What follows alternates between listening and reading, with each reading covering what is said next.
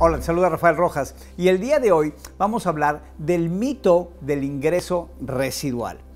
Existen diferentes tipos de ingresos, pero el día de hoy quiero hablar de dos. Uno de ellos es el ingreso lineal. El ingreso lineal es el ingreso que percibimos por hacer un trabajo una sola vez. ¿A qué me refiero con esto? Por ejemplo, en algunas empresas ofrecen pagar por hora. Por cada hora que trabajes te pagan cierta cantidad de dinero. O te pagan por semana, o te pagan por quincena, o te pagan por jornada, o te pagan por un trabajo que hiciste. Pero el punto a entender con el ingreso lineal es que es un ingreso que recibiste una sola vez.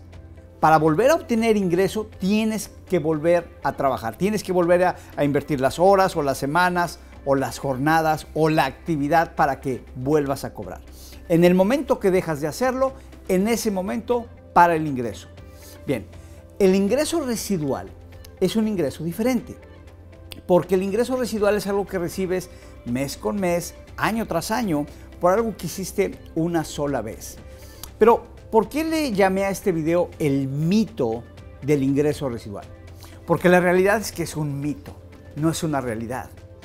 Miren, yo hace muchos años cuando escuché por primera vez el ingreso residual, pues me encantó. Me dijeron, mira, si haces esto vas a cobrar por toda la vida de lo que hiciste.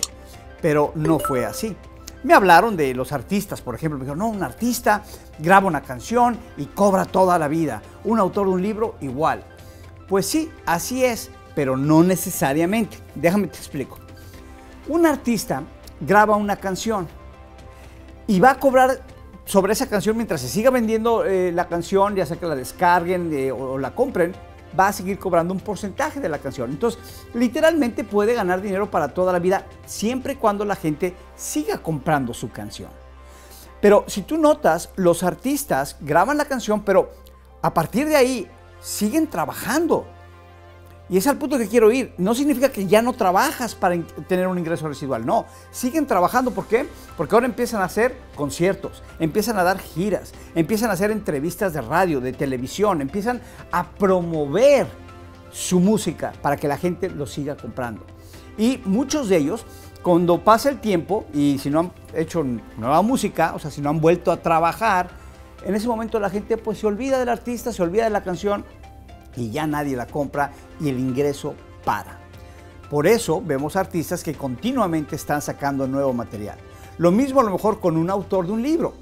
Escribe el libro una vez y cobra para toda la vida. Así es, mientras se siga vendiendo el libro, mientras siga habiendo personas interesadas en el libro.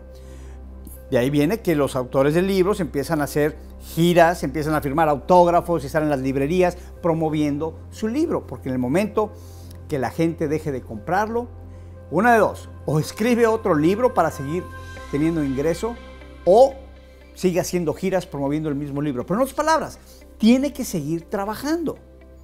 Entonces, es un mito de que el ingreso residual es algo que haces una vez y cobras para toda la vida. No es así. Realmente, en mi punto de vista, es una mentira. Porque ponte a pensar ahora en empresas, vamos a decir Coca-Cola. Es un nombre que, oye, caray, todo el mundo lo conoce. Venden cantidades estratosféricas de refrescos todos los días en todo el mundo. Sin embargo, siguen invirtiendo dinero en publicidad. ¿Por qué lo hacen? Nike, Adidas, todas estas empresas, si ya son conocidos, ya todo el mundo los conoce, ¿por qué siguen gastando millonadas en publicidad? ¿Por qué? Porque tienen que estar enfrente de los clientes para que sigan comprando. Porque si no, el cliente se olvida y va y compra en otro lugar. Entonces, si tú quieres crear un ingreso residual real, tienes que entender eso. Las reglas del juego, del mundo en el que vivimos, han cambiado. Es más, ha cambiado el juego por completo. Es otro mundo en el que vivimos. Ponte a pensar, Netflix, ¿verdad? Un concepto que fue y destronó por completo al gran gigante de la renta de películas que era Blockbuster. Y no sabes la historia completa, no voy a entrar en detalles, pero los fundadores de Netflix le ofrecieron a Blockbuster Netflix y no lo quisieron, dijeron no, eso no va a funcionar, pero lo que ellos no veían es que venía el mundo digital, venía el mundo en donde podías descargar, en donde, ¿no? ¿Y qué ocurrió? Bueno, pues ya sabemos lo que ocurrió con Netflix y Blockbuster. Pero no nada más ahí. Ponte a pensar, por ejemplo, en un Uber. que transporta a más personas que cualquier compañía de taxis y no tienen un solo automóvil. Que hay, por ejemplo, de Airbnb. Hospedan a más personas que cualquier hotel y no son dueños de un solo cuarto de hotel. ¿Qué hay de las agencias de viajes? Ya hoy en día desaparecieron, la gente lo compra en línea. Entonces, vivimos en un mundo diferente y existen muchos modelos empresariales que le prometen a la gente que si vendes este producto, que si vendes este otro producto, o que si inviertes en esta moneda, vas a ganar un ingreso residual y vas a alcanzar la riqueza. Y muchos se tropiezan y caen en eso porque todo mundo quiere un ingreso residual. Así es, pero el ingreso residual, repito, va a venir de un solo lugar, del cliente. De que el cliente siga continuamente comprando tu producto o tu servicio todos los meses, todos los años, y entonces sí podrás tener un ingreso residual para toda la vida.